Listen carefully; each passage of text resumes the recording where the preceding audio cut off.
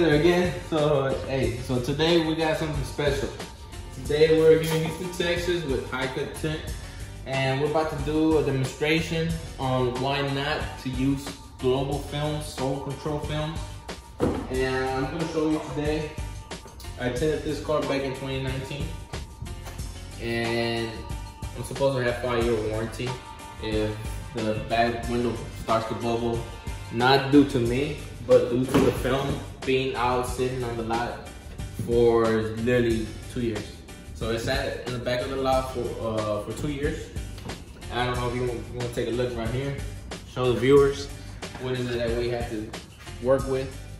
Basically, what ended up happening was that the tint started to bubble, start to basically ripple all the way around. I'm gonna show you, I'm gonna do a couple cars today that had the same problem. So what we're gonna do is I'm gonna replace all the back windows on all the vehicles that had this, basically this problem. So what we're gonna show you is why not to use Solarcontrol window films. Currently I'm using suntek film, which is thumbs up. So we're gonna show you that today, so stay tuned. So what I'm doing here, guys, I'm basically putting water, baby shampoo, and I'm using scotch. I'm gonna show you everybody what is it that I'm using in order for y'all. Basically, so you have to get things going, basically. I use Scotch Brite. What this does is it removes all the dirt from staying on the back glass. So whenever I shrink, the film literally has no debris underneath the film, so we're getting rid of all the dust, debris that has been stuck on the car for a while. And remember, non-scratch. You don't want customers complaining that the back window is being scratched or anything like that. So today we're gonna give you a quick tip on what to use, what not to use when it comes to doing window tint. So, okay, right now we're gonna clean back window, make sure there's, nothing. We're gonna start shrinking the back window. So I got two of the same cars that I'm gonna do today. And what I'm gonna do is I'm gonna shrink both patterns at the same time. So basically, I don't waste time when it has to do with shrinking the back window.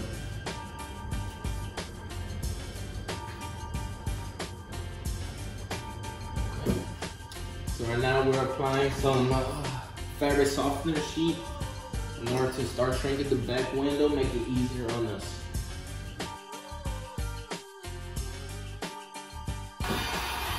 So what we're doing here is basically drying up the dryer sheet to make the process easier, get it going, and get this thing rolling.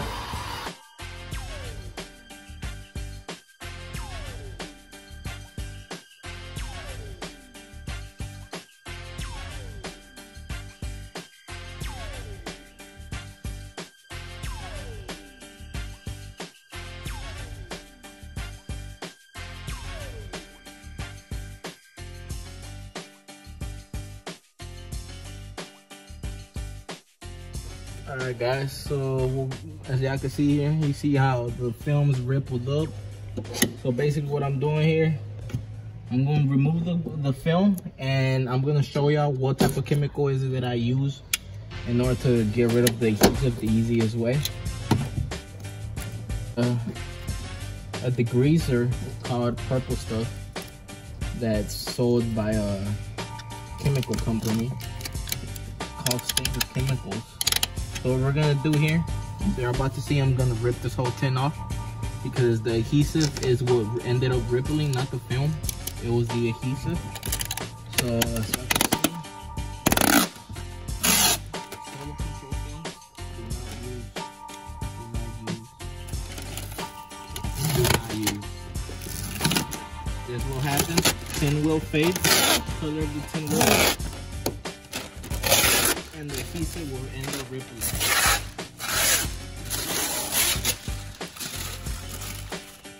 I have here some Purple Stuff, and I have some liquid tinner. So basically, it's some I'm gonna throw some thinner in there a little bit. If I'm able to get some out of there.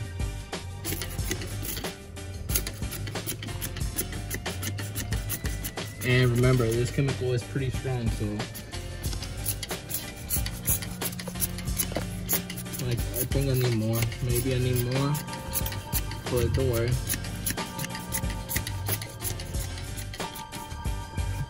Don't use ZEP from Home Depot. Do not use these. They suck over time.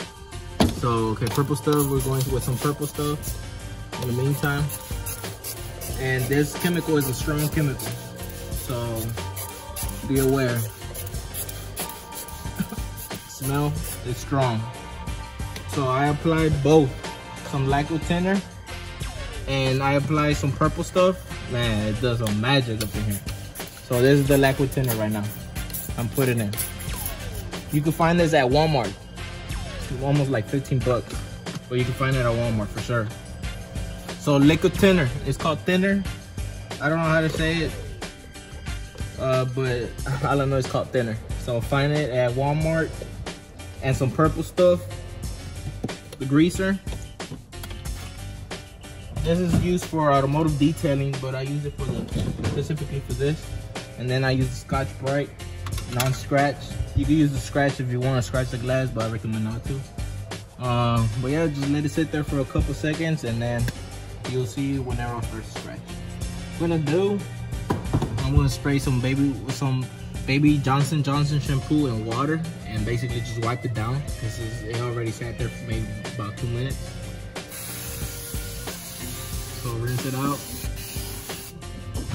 And before I even start, I'm gonna show y'all. They sell this tool at the tint store. Tint store, never mind, tint shop.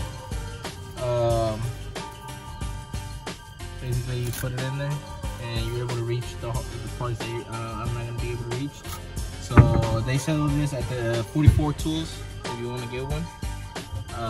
Or check Amazon, find you a deal. But look, as you can see, after applying the chemical, the degreaser, all it's doing is, with this, I'm removing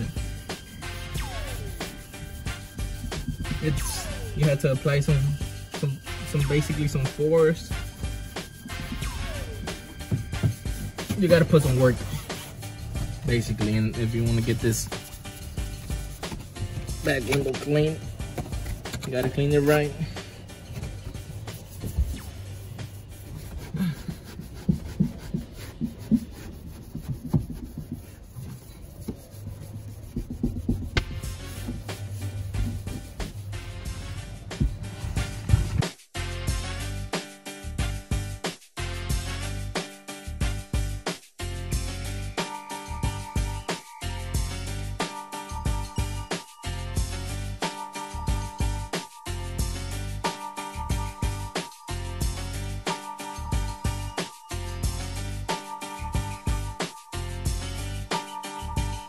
Scrubbing the whole back window with this, I decided to say, do not get this. I repeat, do not get this. This took me more than what I thought it would usually take me. Get the Scotch-Brite, the one that scrapes the glass. Not literally scrapes the glass, but literally is more it has more grip to it. More grit, whatever you want to call it, but this is soft. So basically you need something that's going to be more aggressive to the back glass on removing the back glue. So I recommend the green ones, not the blue ones. I don't know if y'all seen the Scotch green. Those are the perfect ones. So after doing the whole process, basically clean the whole back window with the degreasers and the Scotch-Brite. Basically we're basically cleaning the window so we can already get ready to install.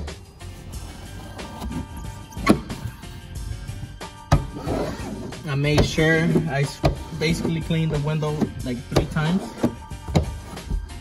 and sometimes there's nothing wrong with a 4th time, because I noticed that there's still a little bit of glue here that I need to remove. So it's always good to re-inspect your back window several times, especially the back window. Why? Because there's a lot of picky customers out there. So in order to avoid having to hear a customer complain, just take your time. Learn from the best. Why? Because I've encountered several experiences where I do not clean the back window as good as I should, and I have to end up replacing it at the end. So always repeat yourself. Always repeat the process 1, 2, 3 times as long as you do the job.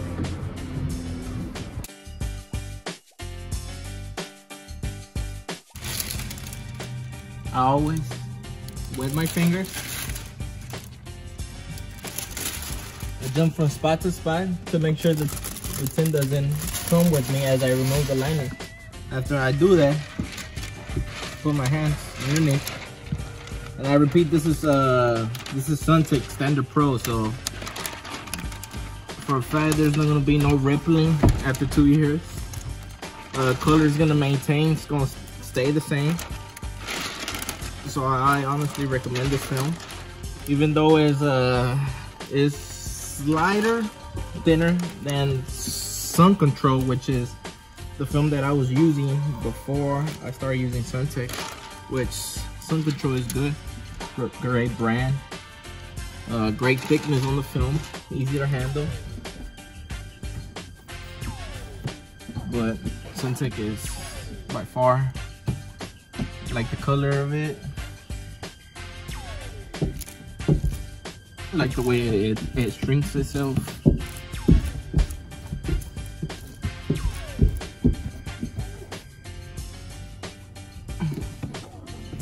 Gotta make sure everything's covered after I've done that. Squeeze in the metal.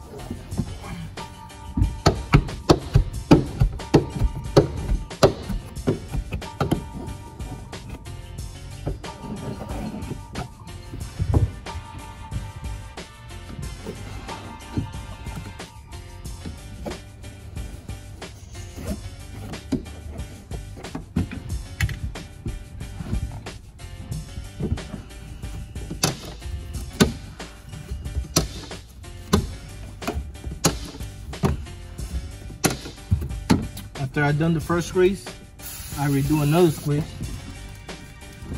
because it just gives me more of a reassurance that there's not gonna be no bubbling back.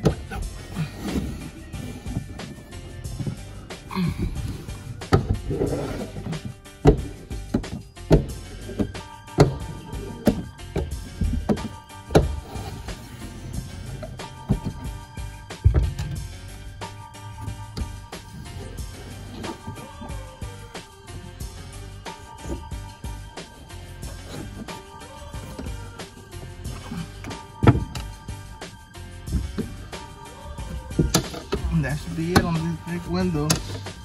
Everything come out looking good. Just gotta take a look at the back window. Make sure everything's good. So what we're about to do is just make sure everything looks good, which everything does look good. So all I gotta do is just heat up this finger. Push it back in.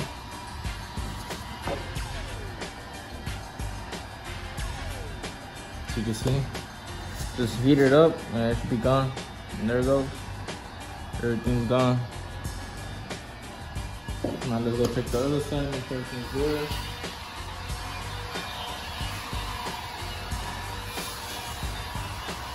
Everything is good. Here I just gotta heat up another spot right now.